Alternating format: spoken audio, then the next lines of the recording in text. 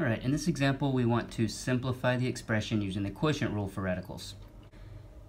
So let's look at our example. We have the square root of 24x to the power of 9 divided by the square root of 3 times x to the power of 3. So what I like to do first, let's just put them all under one big radical, because we know the quotient rule for radicals says that the square root of a over the square root of b equals square root of a over b. So 24x to the power of 9 over 3x to the power of 3, all under one radical. Now what I like to do is split these up.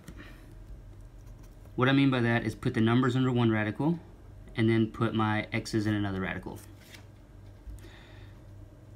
So we have 24 over 3 square root times x to the power of 9 over x to the power of 3. And that's the square root as well.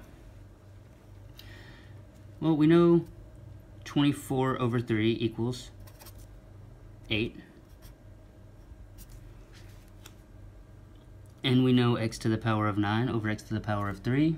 Knowing our rules of exponents, 9 minus 3 gives us x to the 6. So 4 times 2 times x to the 6. Now since 4 is a perfect square, we're just going to take the square root. 2. 2 is not, so we're going to leave the 2. Now we have x to the power of 6. That's a perfect square. So all of that times x to the power of 3.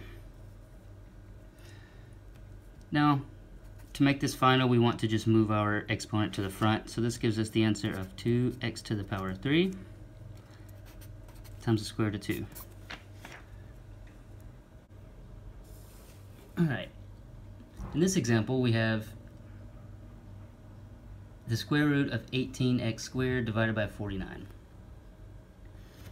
Now, this one we're going to do a little different. Let's split it up and take them apart this time, because 49 is a perfect square, so it'll be easier. So we have 18x squared over square root of 49. Now we know 18 isn't a perfect square, but 9 times 2 is 18, and 9 is a perfect square, so that's easy to work with. And we also have x squared, which is a perfect square, so we're not going to mess with that. Now all this is divided by the square root of 49, which we know is equal to 7. So let's take our two perfect squares, 9 and x squared, and put those together. 9x squared, square root of 2,